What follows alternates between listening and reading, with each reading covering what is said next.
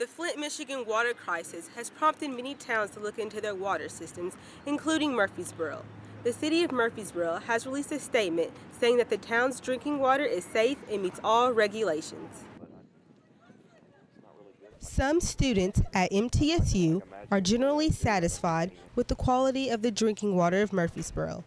They responded positively when hearing that the town's water met all federal and state regulations. It makes me feel really good because they're on top of things.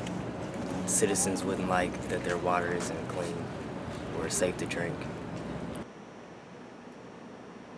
The lead in Flint, Michigan's water has caused many health problems that many residents of Murfreesboro do not have to worry about. Never heard anything bad about the water supply here. I'm no expert over the years for it, but with standard monitoring on there, if there's been no problems on it, then lead levels should be fine. Also, you're really checking for a lot of things in water. People who have grown up in the Middle Tennessee area are accustomed to the quality of the water. I'm originally from Middle Tennessee, so I've always used the same water system that's here. So I guess I'm used to it, but I know that I feel safe knowing that there's nothing in there that could hurt me or anyone else. Other students hope that the reports are true and that their water is really safe. I believe the people in Flint probably got told the same thing before this happened, so I'm kind of skeptical. I just hope and pray for the best.